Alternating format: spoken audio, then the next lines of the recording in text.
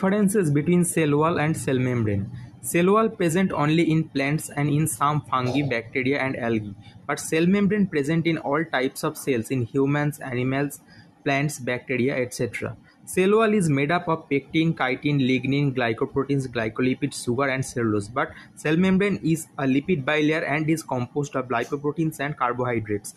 The cell wall is 0.1 micrometer to several micrometer in thickness, but cell membrane is 7.5 to 10 nanometer in thickness. Cell wall is thick and rigid structure with a fixed shape, but cell membrane is a thin and delicate structure. It is flexible.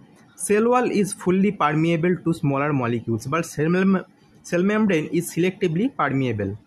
Position of cell wall is outside the plasma membrane, but position of cell membrane is outside the protoplasm. Function of cell wall include protection from the external environment, but function of cell membrane include